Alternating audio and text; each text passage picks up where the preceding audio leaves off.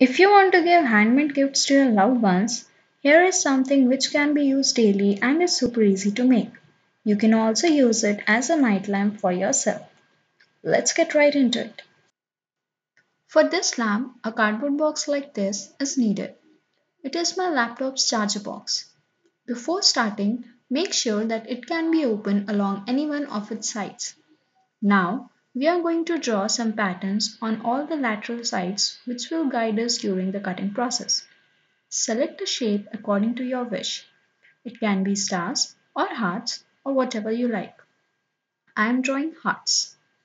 I cut out the shape of my pattern in a cardboard piece to use it as a stencil while drawing so that all the shapes would be of same size. Please keep in mind that the shapes should be small in size because the dispersion of light will make it large already. Big size shape will not give a good result. The greater the distance between the walls and the lamp, the smaller the shapes should be. I used a box cutter to cut the patterns from the cardboard, and after a few hours and some patience, it's done. I took this cardboard piece with size equal to a few less than the diagonal of my box. You will know the need in few minutes. I colored the inner sides of the box with white color to allow maximum reflection of lights. Color the outside of box with any dark color of your choice. I'm using black. You can see that I'm using fabric colors because apparently they provide a better matte finish look. You can also use glitters to decorate it. I'm keeping it plain and simple. Let's move on to the electronics part. We will need a LED strip of warm white color. I'm using a 5630 version which I bought online. It came with a crappy power supply but will work here because I'm not going to use the whole 5 meter of the strip. I will mount the LED strips on both the sides of the cardboard piece I showed earlier like this. So I cut two pieces from the strip after measuring it. I peeled off the covering tape from its back and stick it to the cardboard. Short the positive and negative terminals of both the strips using a wire.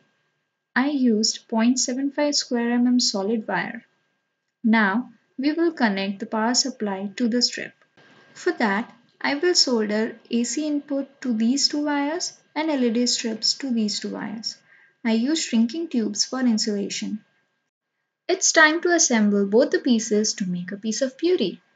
I slide the prepared cardboard with LED strips along the diagonal of the box. I check the LED driver before installing. Make sure not to short the voltage terminals. Then I fix the LED driver on top. As its covering was taking more space, I removed it. I made a niche on the top to pass AC wires and soldered the AC wires to AC input of the power supply and then hot glued it. Then I connected the power supply to a wall outlet and fair enough, it lights up. The final result is just a treat to eyes. So go ahead and make one of this as a gift to someone. I'm sure they will like it. And if you like this video, don't forget to hit like button below and consider subscribing as more videos are on their way. Thank you guys for watching. Till next time.